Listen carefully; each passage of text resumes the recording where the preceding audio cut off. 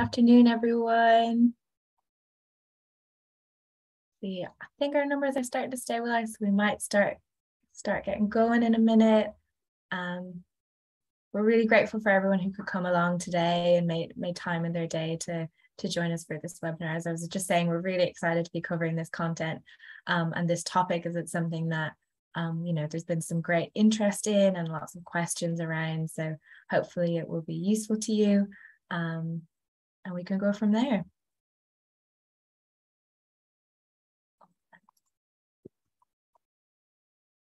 So to start today, I would like to, before we begin, I'd really like to acknowledge the traditional custodians of country throughout Australia and recognise their continuing connection to land, water and culture. So Julia and I are currently on the land of the Gadigal people of the Eora Nation, and I would like to pay my respects to their elders past and present. And I would also like to extend that respect to any Aboriginal and Torres Strait Islander peoples joining us today. And if you would like to, you're very welcome to pop into the chat what land you're joining us from today for this webinar. We'd love to hear from you as well. So, bit of housekeeping, make sure we're all on the same page as we get going today. So just to let you know, as participants of this Zoom webinar, you are currently on what's called listen only mode. And what this means is that we, Julia and I, cannot hear or see you. But we will be monitoring the chat and the Q&A function instead. And we are recording this session, and it will be made available to you along with the slide handouts after the webinar. So you'll get emails sent through when these are available and ready. And the webinar recording is also going to be available on the Matilda Centre YouTube channel. So that'll be posted in the coming days. And again, you'll be notified via email when this recording is available for you to hop on and have a look at. And we will be leaving time for a Q&A session after the presentation. So, as we're chatting through things, please feel free to add some questions into the Q&A box. So that should be down at the bottom of your screens where your sort of Zoom controls and options are. And we will also be monitoring the chat in addition to the Q&A box if you prefer to use that. So yeah, we really encourage you to pop anything in there as you see fit going through the webinar today.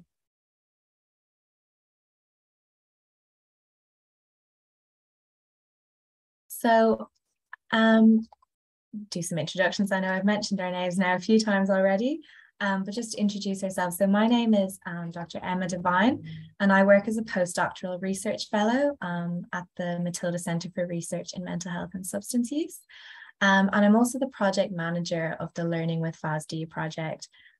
So really interested in substance use, prenatal health, and prevention is sort of where my research interests lie and how I got involved in this project as well. And I'll just pass over now to Julia, who will introduce herself. Thanks, Emma. So I'm a research officer for Learning with FASD at the Matilda Centre. So I've been working on this project since we started back in 2020.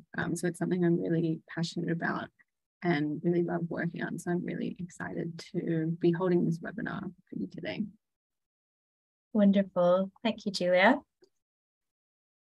So we wanted as well just to give you a quick overview, what you're sort of getting yourself into for the next 40, 50 minutes or so. So we thought we would start by discussing and providing a little bit of that background that's really important to subsequently understand the strategy. So we will start by looking at the impact of fetal alcohol spectrum disorder on learning and behaviour. So what that might look like, what the sort of root causes to that might be, and go from there. And then the second half of the webinar is going to focus on strategies and adjustments that teachers and support staff can implement in a school context to better support children with FASD. And as I've just mentioned, we will also wrap up with a Q&A session and have time for that at the end as well. So I'll hand over to Julia now to take us away with the first part of the webinar. Perfect. Thanks so much, Emma. So as Emma just said, the first section today, we're going to be looking at the impact of fetal alcohol spectrum disorder on learning and behaviour, because we think it's really important to have an understanding of how FASD affects learning behaviour to then be able to implement those supports and adjustments in the classroom. Yes, what I just popped into the chat was a link to the quiz, which is on our website. So it's just a short 7 questions, true or false. And we just wanted to start you off to get a bit of an idea of what you actually know about fetal alcohol spectrum disorder. So we'll give everyone a few minutes to just answer those questions. And if you wanted to pop into the chat when you were done, maybe what score you got in the end, or perhaps if there's anything in the quiz that surprised you, something you didn't know. So we'll just give you a few minutes to answer a few questions. And yeah, as I said, if you're comfortable, pop something in the chat when you're done.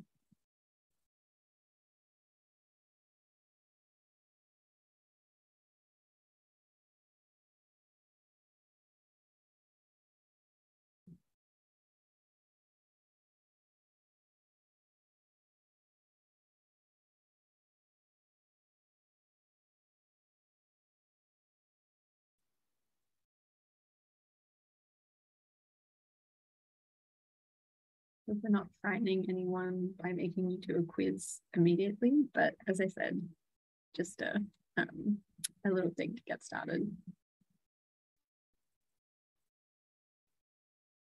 Well, I can see some responses coming through.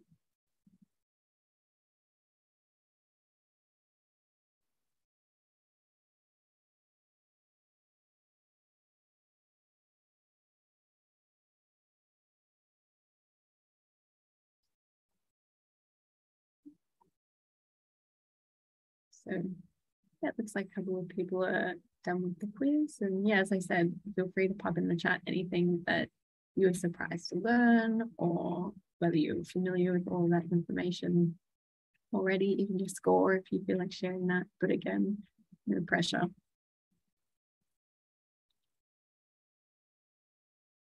So hopefully everyone's had a few minutes to do that. Yep, I can see someone saying took a couple of guesses and a few things about the diagnostic terminology. So again, we will sort of hopefully answer all of your questions in the coming hour. But I might move on now that we've had a chance to sort of look at the quiz, and just start off with kind of an introduction about what is fetal alcohol spectrum disorder. Because I know some of you here today will be very familiar with that already, but some people might not be as familiar with sort of the information around it. So we just wanted to cover this to begin with. So fetal alcohol spectrum disorder is a diagnostic term that's used to describe the effects of prenatal exposure to alcohol. So alcohol is what's called a teratogen, which is a toxin that can pass through the placenta to an unborn child and interrupt normal development by damaging the brain and organs. So concerningly, the estimates range between 50 to 70% of Australian women report drinking alcohol during pregnancy, which is one of the highest rates of alcohol consumption in pregnancy worldwide. So this includes the very early stages of pregnancy. However, the estimates say the rate stays around 25% of women who report alcohol consumption after knowledge of pregnancy. So there is no safe time or amount of alcohol to use during pregnancy. Heavy drinking or binge drinking does carry the greatest risk. However, we know that even low levels of alcohol consumption can cause FASD. And while we are here, just on those few brief comments about the diagnostic terminology, fetal alcohol spectrum disorder. Have your attention, please. Testing of the fire evacuation system is now in progress. God, technical difficulty number 2. Let me hop in here. Right, I'll just get to your slide.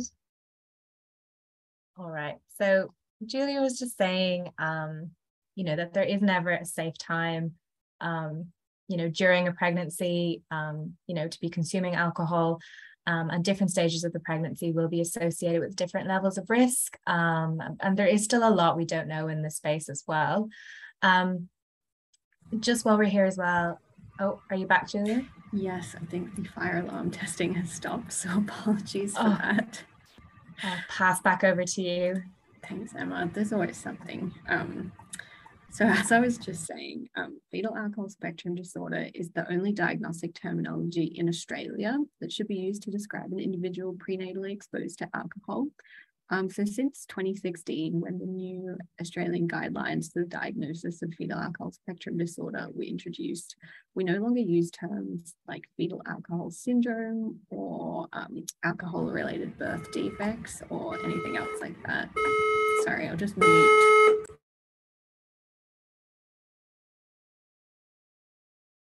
Really sorry, everyone. This was not something that we expected to be happening in the office today. So currently we don't have accurate estimates of the prevalence rates of FASD in Australia, but there is some international research that has looked into this. And, looking at those that are sort of similar in terms of, similar Western societies as Australia would be, the experts estimate that it does affect between 2 and 5% of the general population. So this means that at the higher end of the estimate, I'll let Julia. Thanks, Emma. Higher end of the estimate. Yeah, so as Emma was saying, they estimate that it could affect between 2 to 5% of our population. So at the higher end, this could be around 15,000 children being born with FASD in Australia each year. So the prevalence of FASD is higher among certain populations, such as children in the care of child protection services, the youth justice system, some Aboriginal and Torres Strait Islander communities, and children in special education services. However, we want to be really clear that FASD is not an issue that's confined to any particular community or demographic. It's a disorder that crosses pretty much all socioeconomic, racial, and education boundaries.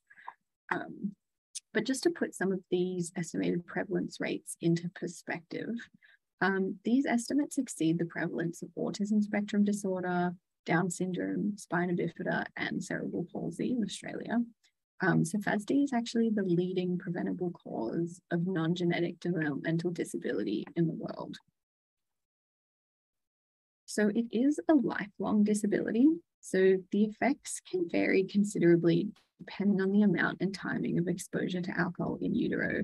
So it is often referred to as an invisible disability, as it often goes undetected. So the characteristic features you see in the table on the screen are seldom apparent at birth, particularly as some research indicates that only a small percentage of individuals with FASD will actually display what's called the sentinel facial features. So these estimates in the research might range from about 5 to 20%, but it is definitely the minority, and that's because that's due to the timing of alcohol exposure in utero. So it must happen within the first 12 weeks to actually develop those characteristic facial features. So the disorder's often not noticed until a child reaches school age, when behavioural learning difficulties become more evident. So one point that's really important to note about FASD is that the most common signs, particularly in the school environment, are going to be expressed as developmental delays, behavioural challenges, and learning difficulties. But it's really crucial to remember that it's a brain-based disorder. So the focus should be on understanding that sort of performance or impairments are actually based on a physical brain injury. So this is where the idea of can't not won't has emerged in the FASD space. So it's the idea that children with FASD often can't do a certain task or behaviour, like follow an instruction, rather than they won't do it, so they're not deliberately misbehaving. And every individual with FASD will have their own strengths and challenges. And we did just want to address that this webinar, because we're trying to sort of give you a lot of information about the impact of FASD, it does have a lot of focus on the deficits, but it is really important to try and take a strengths-based approach where possible. But yeah, we did just want to acknowledge that because of the content of this webinar, we are, focusing a bit on the challenges, but that's not necessarily what we always want to focus on when talking about children with FASD. So yeah, as I was saying, each individual will have their own strengths and challenges, but all will have difficulty in at least 3 of these 10 neurodevelopmental domains, which you can see in the diagnostic criteria. So we're going to go into a little more detail about these now. So these 10 neurodevelopmental domains, they're crucial for diagnosis. So as I noted in the last slide, every child with a diagnosis of FASD will have impairments in at least 3 of these 10 domains. But what's also important to note is that there's no typical pattern of impairment in FASD that might be seen in autism spectrum disorder or ADHD. So I will talk you through these domains in just a little detail. So academic achievement in this context refers to skills in reading, mathematics, and literacy. Cognition is the process of knowing, perception, awareness, and judgment. So this domain includes things like IQ, verbal and nonverbal reasoning skills, the ability to understand concepts or learn new skills and facts, and also the intake and output of information. So a child with FASD could actually have impairments in any or all of these aspects of cognition. Attention is the ability to choose and concentrate on relevant information. So this could be focusing on a particular stimuli or focusing on two or more things at the same time. Attention also includes the ability to switch your focus between two things. And finally, focusing on something for a long period of time and resisting any distractions. So the domain of memory here refers to the processes that we use to acquire, store, retain, and retrieve information. So this includes sort of your overall memory, but it also includes verbal memory and also your visual memory for things that you've seen. The language domain here includes expressive and receptive language skills. So expressive language is how a child uses words to express themselves. And receptive language is the ability to understand words and language. So high-level language skills include sort of advanced vocabulary, understanding word relationships, and paraphrasing. So executive function is actually quite a broad domain. So executive function are sort of the high-level skills that we need to organize and control our own thoughts and behaviors. So this includes things like impulse control, inhibition, so inhibiting inappropriate behavior.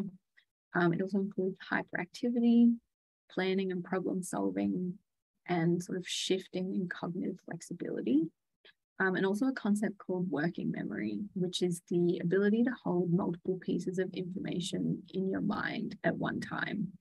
So for example, if you have instructions in 3 steps, it's the ability to hold all 3 steps of those instructions in your mind and follow them.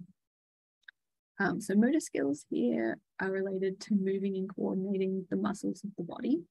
So this includes fine motor skills, so like tying your shoelace, using cutlery, gross motor skills like balance and physical strength, and also what we call graphomotor skills, so that's handwriting.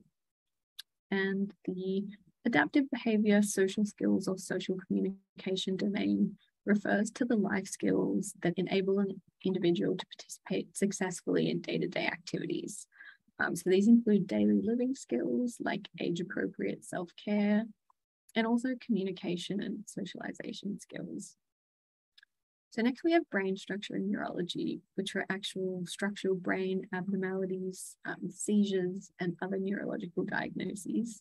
But it is important to note for this domain, the presentations aren't easily identifiable in the school setting.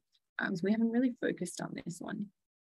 And then finally, we have something called affect regulation or emotion regulation. So this is the ability to modulate our emotions, moods, feelings, and expressions to meet the demands of our environment. So I understand that was a lot of information to take in, but what's really important, I think, to take away from this is that fetal alcohol spectrum disorder can affect so many different areas of brain functioning. So, you know, even if a child with FASD has impairments in 3 of these areas, you can really see how their ability to learn and behave in the school environment will be seriously impacted by the deficits associated with FASD. You know, for example, if a child has memory deficits, they'll find it hard to remember and recall a lesson from the day before.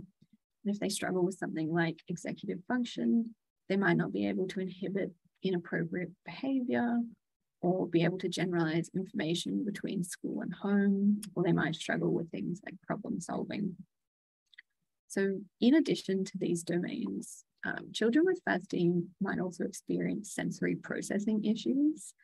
So this is being hyper or hyposensitive to certain sensations. They might also experience problems with sleep, growth problems, and then other issues relating to birth defects. So what I've got here on the screen are some common challenges that might be experienced by a child with FASD as a result of their neurodevelopmental impairments. So what we're trying to display here are the behaviours or difficulties that you might actually observe in the school environment, but are caused by a neurodevelopmental impairment. So for example, you might have a student that, struggles to learn and remember new information. They have these learning challenges, but that's because perhaps their memory is impaired by the impacts of FASD. So same as behavioural things you might observe, they might be hyperactive, be inattentive and display inappropriate behaviour. But again, that's actually coming from a result of impairment to their executive functioning. And with social skills, they might have difficulty making friends or poor understanding of boundaries. Some emotional challenges might be mood swings, which can be difficult to control, or meltdowns. And again, that's because there's an actual impairment in their ability to regulate their emotion, or the affect is what it's known as, which is coming from that brain injury associated with FASD. They might often appear sort of young for their age, which is what you'd see expressed as developmental delays. Or you might have students that can become overwhelmed by sensory information, which is again coming from those neurodevelopmental impairments. So what we also just wanted to touch on quickly was the way that some difficulties associated with FASD might be expressed in the classroom, and how occasionally they can actually be misinterpreted as different things when really the reason is coming from these deficits. So for example, you might have a student that repeatedly makes the same mistakes, and in the past this could have been interpreted as sort of misconduct or not trying hard enough, but the real reason might be that student has difficulty with memory or generalizing information between situations. So something else might be being non-compliant, which may be interpreted again as sort of misconduct, attention seeking, or stubbornness. But in reality, that's caused by sort of difficulty translating verbal instructions into actions, or requiring additional time to process information. Something like not sitting still and fidgeting could perhaps be misinterpreted again as attention seeking or bothering others.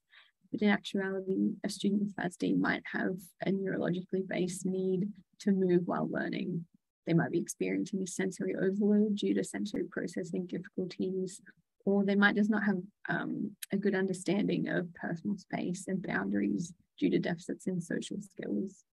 And finally, something like not completing homework or class activities might be interpreted as being lazy, being irresponsible, having unsupportive caregivers, when in actuality, it could be something like memory deficits are affecting their ability to remember the lesson from class and transfer it to home. So again, there might be that difficulty transferring lessons between school and home, or just difficulty understanding expectations and what's required of them. So that section was just, as I said, we felt it was really important to give you a lot of information about how FASD actually might impact learning and behaviour, to sort of better equip you to then employ strategies and adjustments in the classroom to better support students with FASD. So what I'm going to do now is just hand over to Emma to talk you through the second section of the webinar. Thanks, Julia. So yeah, I'm going to hop in here to discuss some of the real examples of the strategies and adjustments that can be used. So we now have a really good understanding of, the neurological domains that are impacted by FASD, how this might manifest in behaviour, which, as Julia mentioned, really comes up in the classroom setting and is where FASD is often, that around that time that FASD is often diagnosed. And now we're going to move into the strategies, and the strategies does have a much more strength-based focus because, you'll be working with this child you'll know what they enjoy, what they, excel at, what, they are engaged in doing in the classroom, and you can maybe fit some of these strategies or select the strategies that may be best suited for that child as well. But before we get into the strategies, there are just a couple of points that we wanted to make or to flag. The first being that this is not an exhaustive list of strategies by any means. We are selecting, some that are maybe more common, more appropriate for some of the more common presentations of FASD, and are conscious not to overload you. But we are very keen if there is something that we don't cover today that you'd like to have more information about. Our contact details will be up on the end of the slides as well, and we're very happy to hear from you. We'll see if we can't provide you with some more resources in that space as well. So yes, to summarize, these are just a couple of strategies that can support children with FASD in a number of the neurodevelopmental domains we've discussed. We'd also like to acknowledge that we are approaching this topic from a research background. So we're providing you with strategies that have been supported by evidence, strong evidence base, and that have been previously shown to be effective for students with FASD in the past. We do, of course, acknowledge that we do not come from an education background, and that you are going to be the people who have the expertise in this area. So as we're going through the strategies, we'd also be really interested to hear, so please share in the chat if you've used any of these strategies before, if you've had any experience with these, if something sort of resonates with you, if something, seems like is something you might like to use down the line as well. So very keen to hear your thoughts on this as well. The next then is that every child with FASD, as we've mentioned, is going to be different. The neurodevelopmental domains that are impacted are going to be different, and they will have different strengths and challenges. So not every strategy that we discussed today will be effective for every child with FASD, and it's really important to get to know the student and find out what works for them. The last one then is that it's really important to maintain flexibility in employing these strategies. So one strategy that was effective one day may not be effective the next day. And these strategies are of course designed for children with FASD, but as we mentioned earlier, FASD does have a lot of overlap with other neurodevelopmental disorders. So autism spectrum disorder, ADHD. So some of these strategies may also be quite useful or beneficial for other children who might be experiencing difficulty in the classroom, or just other students as well. They might just be helpful. So we just wanted to give a bit of that context and a bit of that preface first as well. So these are the same 10 neurodevelopmental domains that Julia spoke about earlier. I just wanted to flag that in discussing strategies to better support a child with FASD, we will be focusing on those in green. So we'll be looking at strategies for cognition, attention, memory, language, executive function, motor skills, as well as social skills and communication. And we will also be looking at sensory processing, which I know is not one of the 10 neurodevelopmental domains, but it is something that can often be a significant difficulty with children with FASD. Those in red are those that we won't be focusing on, so fairly self-explanatory is brain structure. We cannot alter brain structure, certainly not in a classroom. We don't have fMRIs and whatnot, so we're leaving that one for today. And we also won't be focusing on affect regulation or academic achievement. And this is because these can often be a consequence of the presence or absence of effective strategies for the other domains.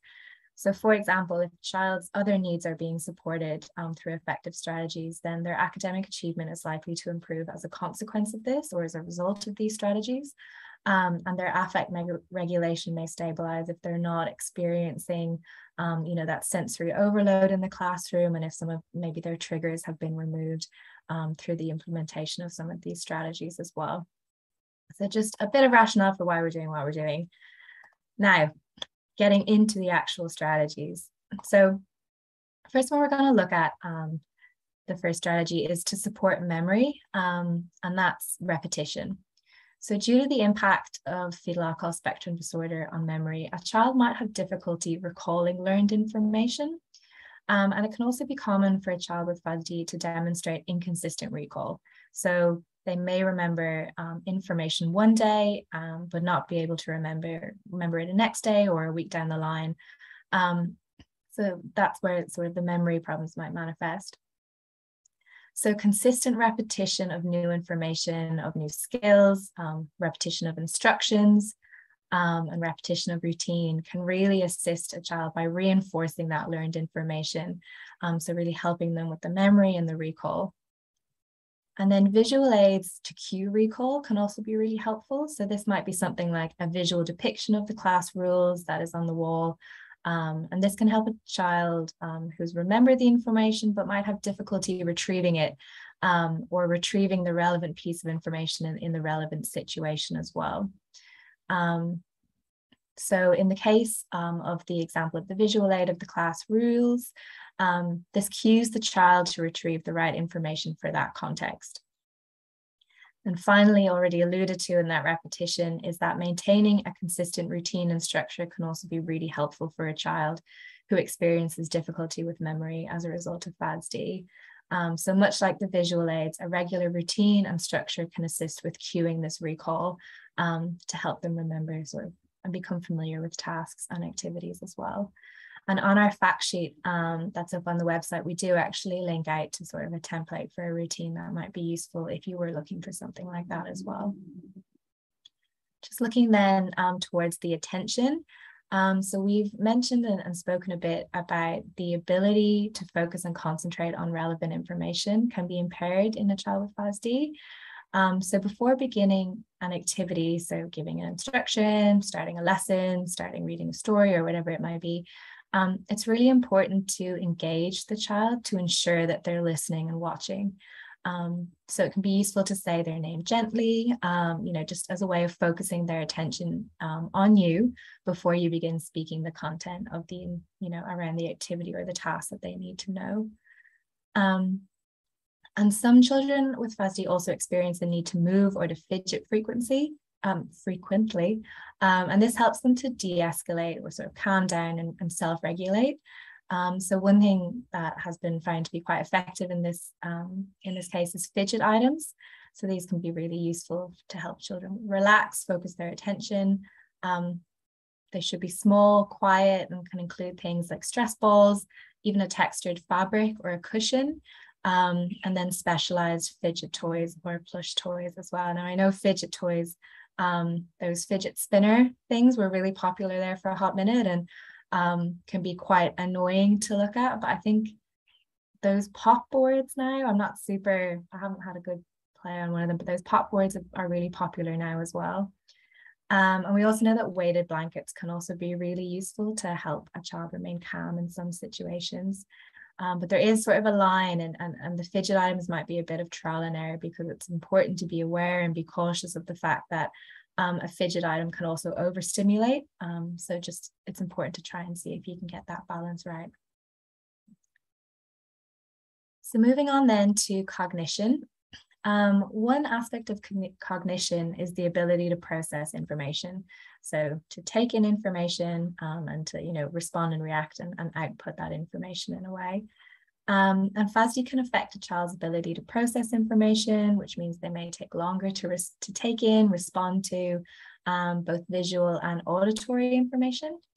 So some FASD experts have referred to children with FASD as a 10-second child in a 1-second world. So I think, that phrase is just really helpful for remembering that we all move super quickly and slowing down and just allowing a child that space and that additional time to respond to questions, to complete a task is going to be really helpful and really beneficial. So for example, if you ask a student with FASD a question, trying to allow more time before moving on or providing the answer.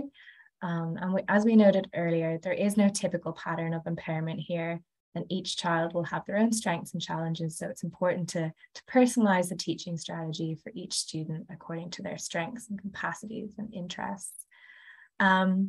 So we know that cognitive impairments in FASD can affect a child's ability to learn new information. But if you have a student that excels at physical activity, which is something that can be quite common, playing a team sport can be used here and can be used to teach a child how to follow rules, how to cooperate. So it's about thinking of other ways to sort of learn the important thing that's actually trying to be taught sometimes as well. Impairments in cognition can also result in difficulty with abstract thinking. So visual aids to make abstract concepts more concrete and more sort of tangible can be really helpful for a child as well. So some examples of this could be to use dice or coins or number lines or something that, you know, can be looked at or held for maths lessons. Using an analog clock or a sand timer as well to help children visualize a really abstract concept like time has also been found to be useful. We have structure and routine cropping up again. It can be really helpful for several of the different domains that may be impacted. So cognitive difficulties associated with FASD can often affect a student's ability adjusting to change or shifting to new activities, so that task switching does use quite a high cognitive load. So by maintaining consistent, predictable routines, it allows the child to know what's coming next, what to expect, and can reduce that cognitive load and improve their ability to learn. It can also decrease anxiety as well, which will help with affect regulation as well. If you do have to, you know, you've established you know, very well structured routines and that needs to be broken for whatever reason, it's important to prepare a child with FASD for that change in advance of that change. So, you know, if a school trip is coming up, if a changing order of lessons is happening, you know, just making that clear in advance instead of just springing that change on them is also really, really helpful. So children with FASD often have challenges with or difficulties with communication, and this includes both speech, so articulation, as well as language, so more that understanding and ability to express themselves. So when giving instruction, it's really important to use simple, concrete language that states exactly what you want the child to do. And it's really important to use, or to avoid using, I should say, words with double meanings or figures of speech or metaphors or things that we use quite frequently in language that is quite abstract and not actually saying what needs to be done. So for example, instead of saying something like settle down or behave yourself, you could say, please stop talking. Or, you know, using direct, clear instructions like please stay in your seat instead of don't wander, or you know the rules, or something like that. And it's also important to give short instructions or only one instruction at a time. So memory impairment, the cognitive load comes into play here again, and it can impair a student's ability to hold multiple pieces of information in their mind. So just as an example, instead of saying pack your books away, tidy up your desk, you know, break that down. So it's stop writing and put down your pencil and close your workbook, and then place your workbook and pencil into your bag. So just breaking it down so it's easier to follow. And, you know, tying in with what I've mentioned as well, it's important to allow time for a student to process this information. That 10-second idea comes into play here again. And then finally, visual aids are cropping up again. They can be really helpful to assist with communication. So having a visual depiction of the steps in the task that you're looking for a student to do, like washing your hands, can be really useful to accompany a verbal instruction.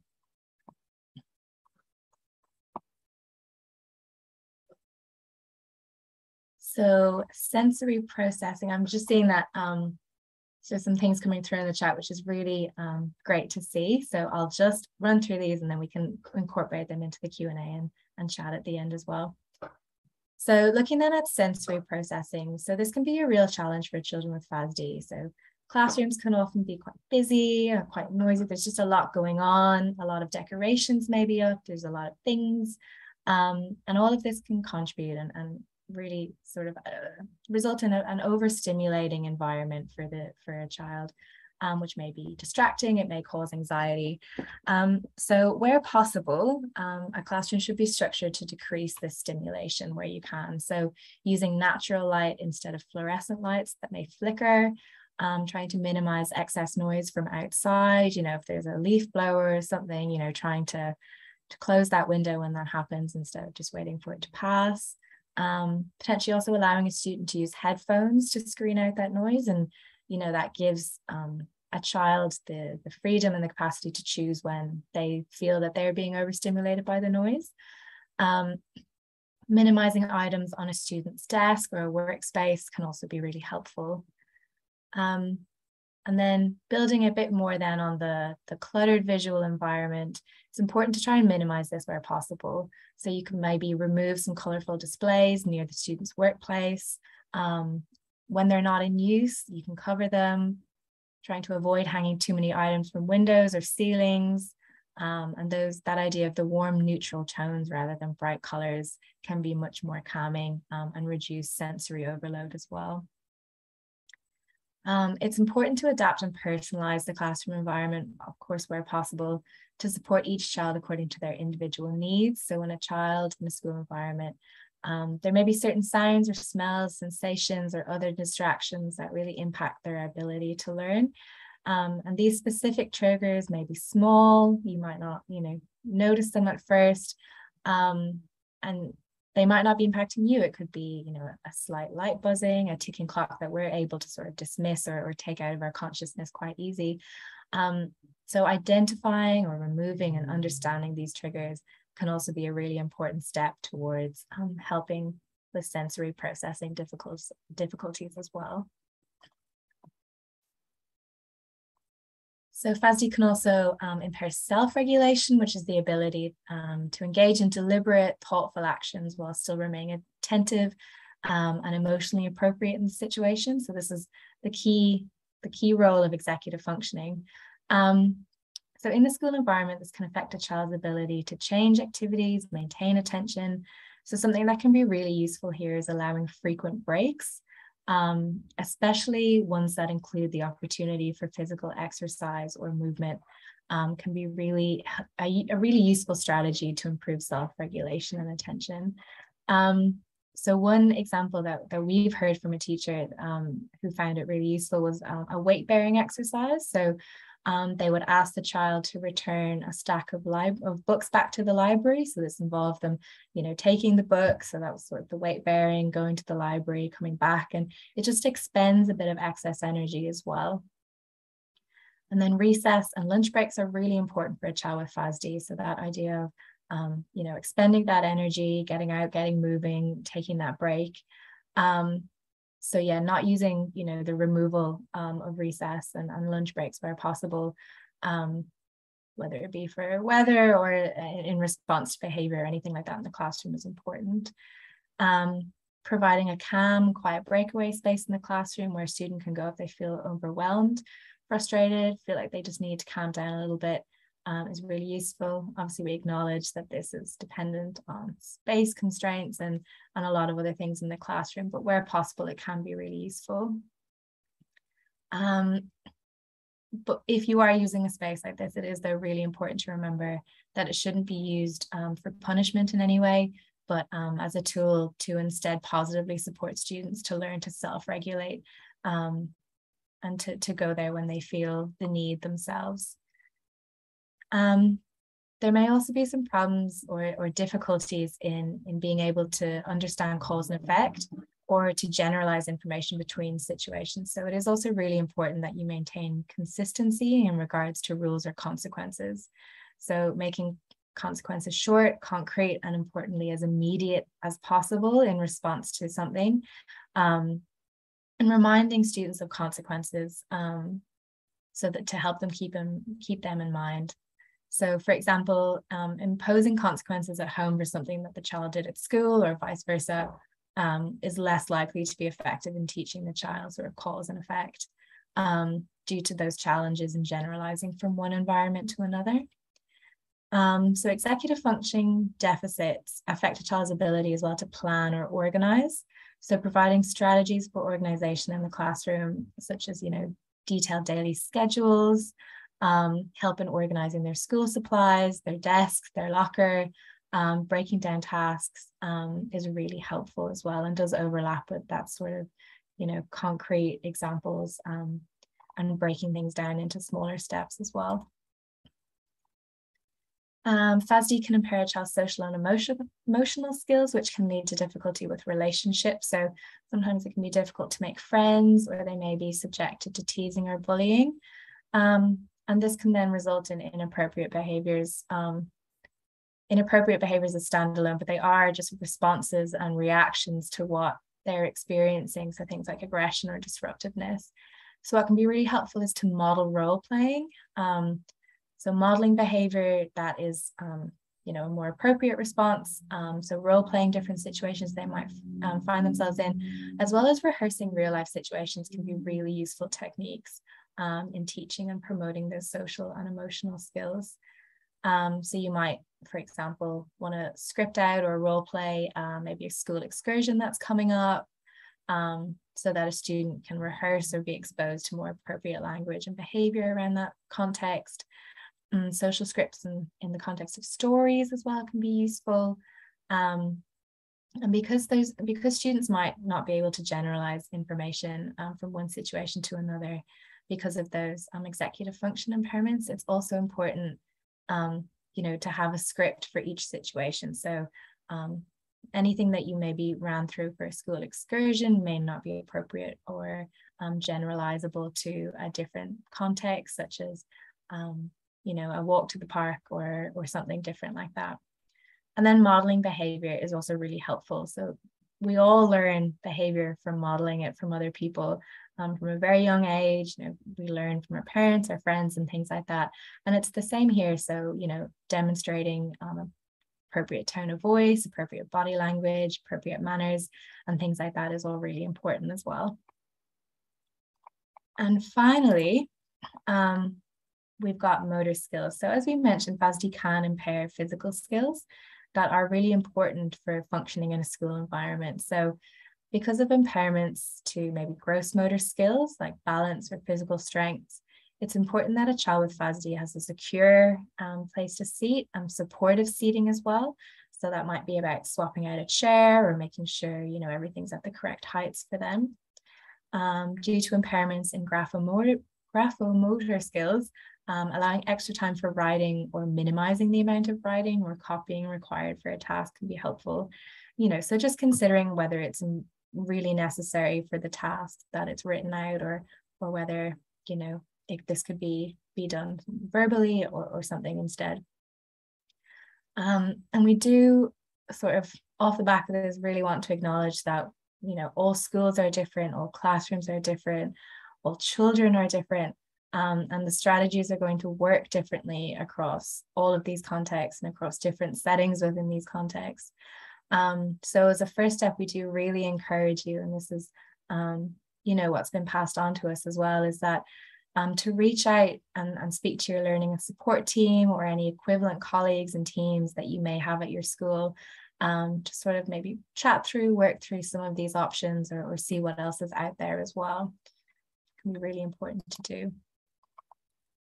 So just to wrap up as well, many of the strategies that we've talked about today can be found and we have 2 fact sheets on the website. So classroom strategies and teaching strategies to support a child with learning difficulty or with FASD in the classroom. So they are available up on the Learning with FASD websites. But if you were looking for longer, more in-depth, different as well, like others, resources and strategies, we do really recommend these 2 resources. So they can be found on our website, so linked through on the classroom strategy section if you scroll to the bottom. But yeah, also happy to send through these details in the post webinar email as well. And we'd also like to acknowledge that these resources were a great reference for some of the content covered in the webinar today. So I'll just have a look at the chat. So I'm just going from the bottom because I'm coming into it a bit late. So yeah, it is definitely really difficult to diagnose FASD because it is so different between children and between contact, or not between contact. It's so different from child to child. And it requires a multidisciplinary team as well to assess it. So it's quite an involved process. Just jump in there too, Emma, and say that often children with FASD are misdiagnosed before they get their final correct diagnosis. So quite often they'll be misdiagnosed with ADHD or autism spectrum disorder, and that results in some treatments or interventions for those disorders being applied that are not going to be effective for a child with FASD. So I think there's sort of a little bit of tracking in New South Wales that found it might take on average about 8 years from first presentation at a health service to get a correct diagnosis. So there does need to be sort of a drastic improvement in diagnostic services in Australia, and which is slowly starting to happen. But we're still sort of a long way off, unfortunately. Yeah, definitely. And just if you are looking for more information on the referral and diagnostic process for FASD, we do have a guide on that process, sort of with a focus on where the role of the teacher comes into play up on the website as well. So that might be something you're interested in having a look at, Sophie. Any other questions as well about, you know, we're having a look at both the Q&A as well as the chat. We'll sort of chat through some of the ones that have come through, but feel free to pop any other questions in as we go. We have a few minutes to go through questions. Yeah, just to answer one of the questions that Hayley's popped in the chat about whether children can have both FASD and ADHD. There is some research saying there is a really high rate of comorbidity between the two disorders. So a child having both FASD and ADHD, some research says it might be as high as 50% of children with FASD will also have ADHD. But what's really important there too is to consider that the treatment for a combination when a child has FASD and ADHD is actually quite different for a child that just has ADHD. So for example, some medications that you would give to a child that just has ADHD won't work the same way for a child that also has FASD. So that's why it's really important to ensure that the correct and full diagnosis is eventually reached for all children to make sure they're getting the appropriate, you know, support and early intervention that they need. Yeah, absolutely. Thanks, Julia. And I'm just reading a few comments that really recommend, you know, occupational therapy assessments that can be really helpful for those sensory assessments as well, and some suggestions as well to use weighted soft toys instead. So that's a great one to hear.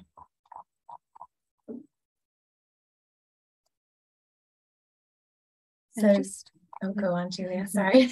I was just going to say, I see a question in the chat about the diagnostic process being expensive for families and unattainable. So there's an organisation called FASD in Australia, which is the National Organisation for Fetal Alcohol Spectrum Disorder. So that's our peak body nationally for all of Australia. And their website has really great information for families and parents and carers and any other sort of professionals that are involved in that process that will have really detailed information about the diagnostic process and sort of the NDIS and everything that comes with that. There's lots of really detailed information on their website. So I definitely direct you to there if you wanted a bit more detail about that process. And also just to answer the next one from Rebecca, in terms of a list of professionals that are FASD aware, so there is also a website called FASD Hub, which is an Australian website, and on there they have a services directory of allied health professionals. So you can actually go into that services directory and filter by sort of exactly what service you're after, and then what, I think it's sorted by state that you live in.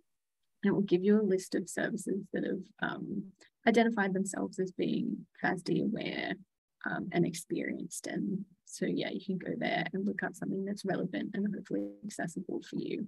So that's on the FASD Hub website. So we've just got one through the Q&A as well, asking whether alcohol consumption early in pregnancy increases risk for developing FASD. So yeah, it definitely does. There is no safe time during pregnancy to be consuming alcohol, and any alcohol consumed does result in a risk for fetal alcohol spectrum disorder. Yeah.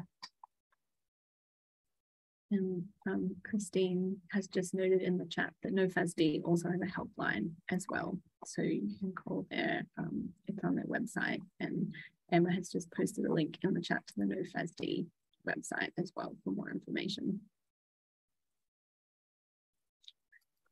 We're getting towards the end here, are we? So just to sort of wrap up, first of all, thank you so much for coming today to this webinar, and apologies, and thank you for your patience while we had a few technical difficulties there at the start. But we're great. We're delighted to have everything back up and running again for the end, which was great. If you do have any questions that we didn't get to today, or there's anything that you think of, please feel free to send us an email and get in touch with us via Facebook, via Twitter. We're very happy to connect and to chat there as well. Just to confirm as well that the slides and the recording will be made available to everyone who registered for the webinar as well. So you can sort of refer back to anything that may have been of particular interest. And yeah, a really big thank you from us and the Learning with FASD team.